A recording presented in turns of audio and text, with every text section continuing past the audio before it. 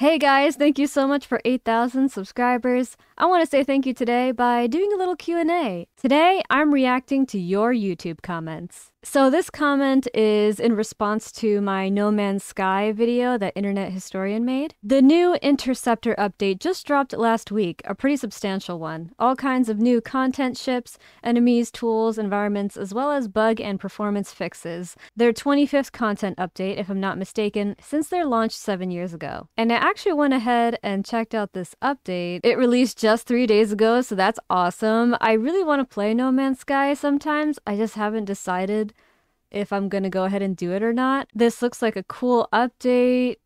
They've really grown the game a lot.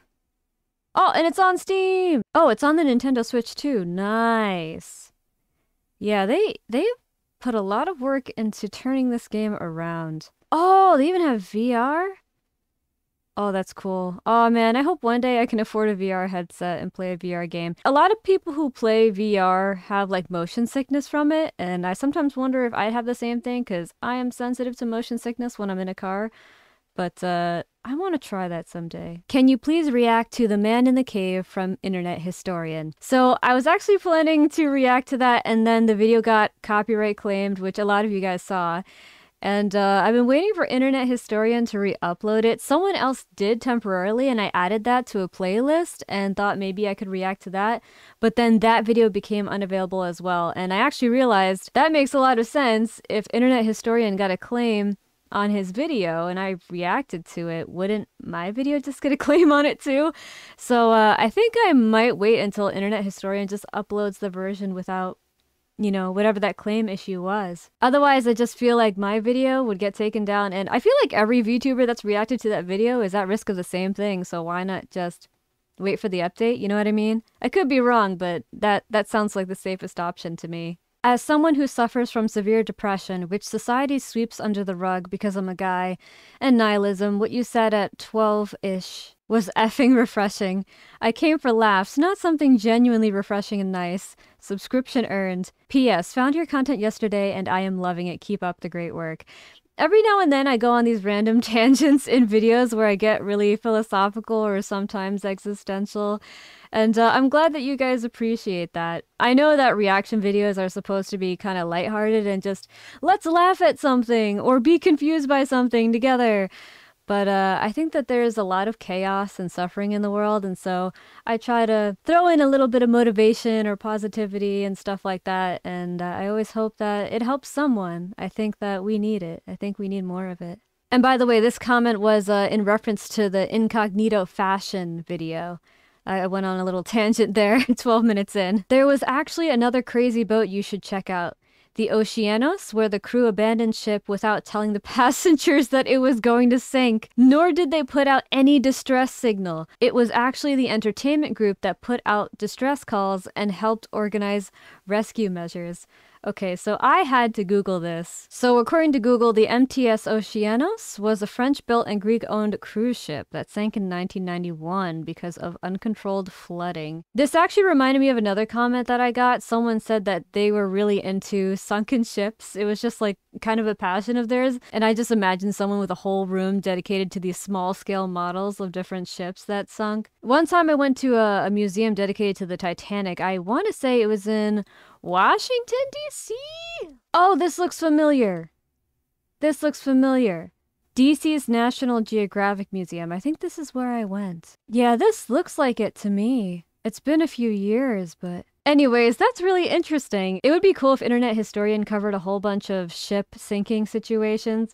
At the same time, I think there's a reason why he's making so many short-form videos these days. I sometimes wonder if the longer-form videos really pay for him because he puts so much effort into like having an accurate portrayal of things, and there's so much detail involved, and it's entertaining. It just looks like so much work. But this is really cool, and props to whoever that person was who has an interest in this. I think that's really cool. I recommend checking out Internet Historian's reading of the Harry Potter fanfiction, My Immortal. It had me dying when I first watched it. I'll be sure to check that out. More Internet Historian videos will be coming in the future. Here's another comment about it. I wish you could watch Man in Cave, but it got claimed last month, and Internet Historian hasn't gotten around to re-uploading it yet. Yeah, we just gotta be patient. Gotta be patient. I'm sure he's very busy. Here's another comment that talks about the Man in Hole video. As someone who is in the Air Force, I found this event to be half hilarious and also half worried. I was deployed when this happened, and I was checking to see what would happen. Glad to see it went well. Also, you have such a great voice, and you make very nice commentary. I think you'd really love his whole video. I'd be careful if you have claustrophobia, though. Thankfully, I don't. In fact, I'm 4'11", and I find small spaces to be very cozy because usually, no matter where I am, everything feels freaking huge. So I think that things that would be claustrophobic for most people just feel cozy and like the perfect size for me. I can't believe someone actually put in the work to do this. Just Lila panting. I'll stop right here. I'm tired of pausing and editing my comment every time. I'll just make a video compilation of it instead. Seriously, why has nobody ever done this? This is content. Hey, go ahead. Feel free. As long as you're taking the content and turning it into something different, I don't mind if you clip it or anything. Although I will say this is a interesting choice of direction for turning the videos into something else. But yeah, you can make your own edits. Just make sure that you transform them into something that's unique, you know? Something that represents you creatively. Redoing the Game of Thrones finale is one of the funniest videos I've seen. I highly recommend it. I'll check it out, but I actually haven't seen Game of Thrones at all. I want to, but I also just keep thinking, oh, well, I mean, it's been so much time. Maybe it's too late. Maybe I'm too late to the party. But I still see references to it all the time, so maybe I will. And then I can watch this video and understand the context. I love your videos because you don't sit and see. You make commentary, which I appreciate. Also, you should see The Man in the Cave or from Incognito Mode, the Haunted House episode. I'll definitely cover The Man in the Cave in the future, but I've also seen the Haunted House episode mentioned a few times, so I'll be adding that to my list. Wild to think the Area 51 meme was one of the biggest memes and actual meetups right before the Panini. It was fun seeing so many different parts of the internet come together for just a joke. What a wild year it was. Thank you for the video, Lila. Hasn't it been a crazy past few years? I mean, it's becoming so normal for people to be isolated and, to some degree, not even have friends. Sadly, I think that's partly why VTubers have kind of exploded in popularity as much as they have.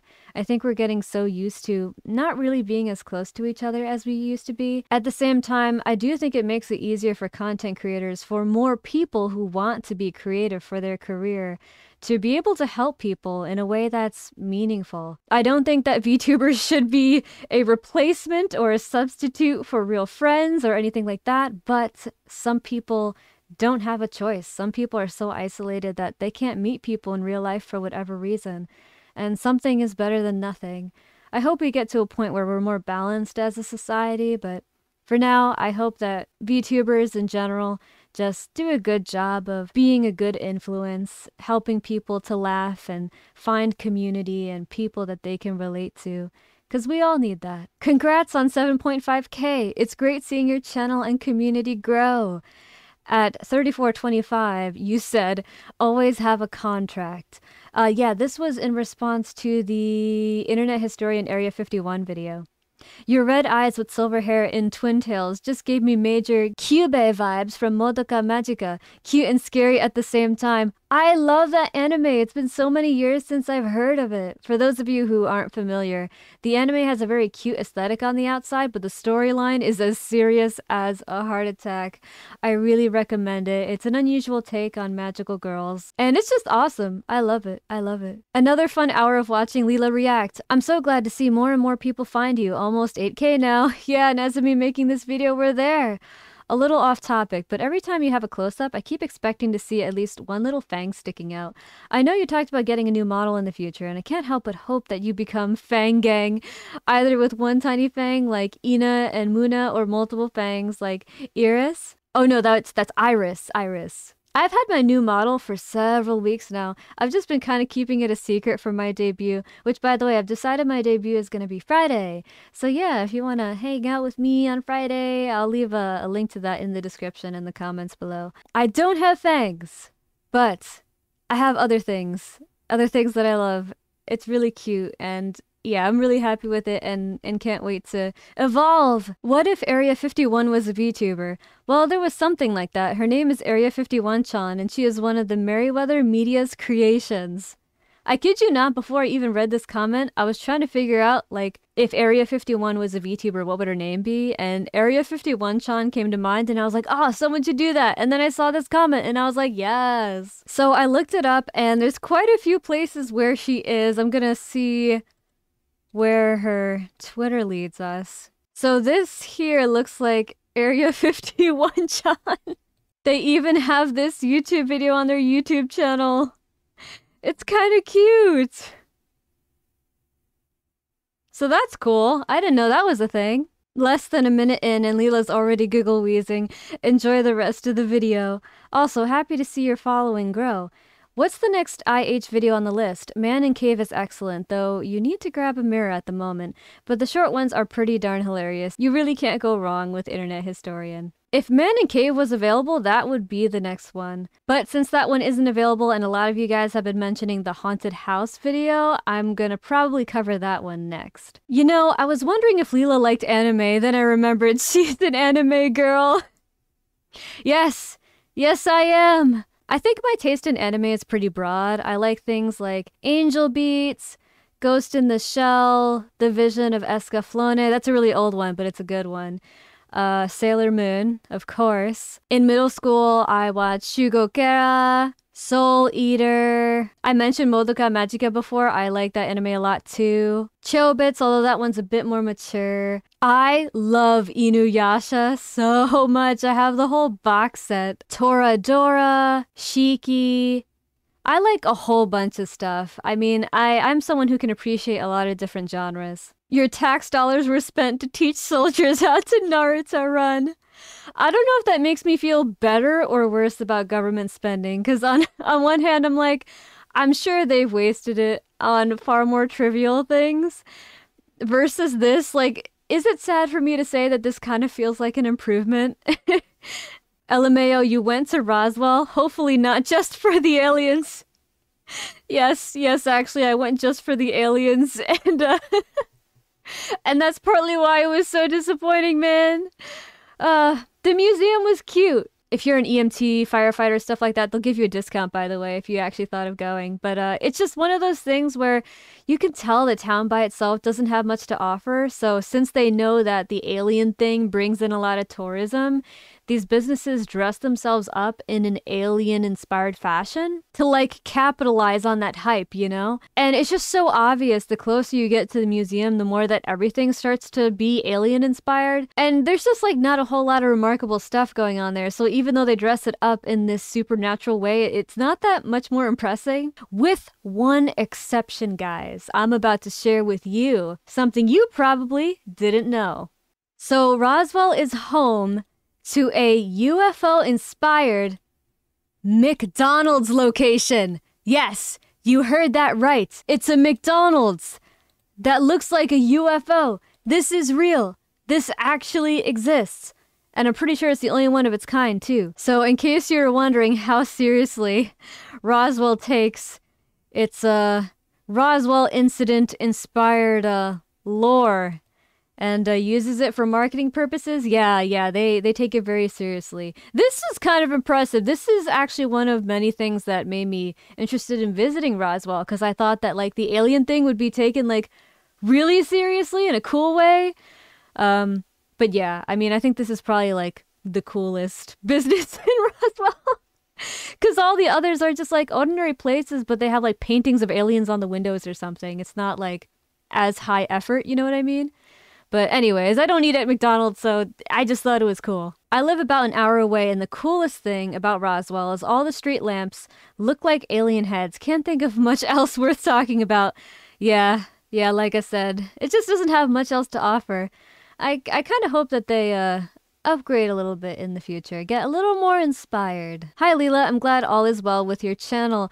Hopefully one day you'll get back with those funny presidents videos. Who knows? Another way to help your channel grow is react to movies as well. I will definitely be responding to more funny presidents AI videos in the future. And movies is a really interesting idea, however, and I don't know if this is really still an issue on YouTube, but years ago, creators would get so many copyright claims from Hollywood, from movie companies who didn't want YouTubers to use any of their movie content, any of their film content in any YouTube videos. Now, YouTube's claim and copyright system has improved a lot since then.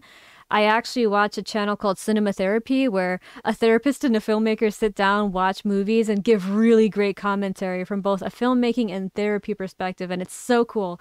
And they're able to do it and make it work, so there might be a way I can do that too, but I feel like they've got to be doing something to like make that work, to be able to review copyrighted content without worrying about, you know, Disney coming after them. So I think I'd have to just research how to do that respectfully and within the rules of YouTube to make sure that I don't accidentally put a ton of work into something that might not be sustainable, you know?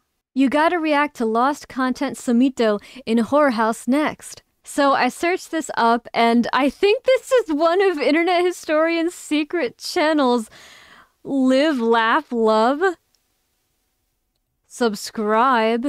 Cool. Okay, okay. I wonder how many other channels he has. He has so many channels. Oh wait, I just realized it says, yeah, it's me. Subscribe. Okay. Okay, that's really cool. I will add this to my list. Thank you for mentioning that. Alright guys, thank you so much for your comments. There will be more Q&A videos like this in the future. So if you have any questions for me, feel free to leave them in the comments below on this video or other videos that I'll be releasing in the future. And I'll try to get to as many of you as possible. Thanks for your support, and I'll see you again tomorrow.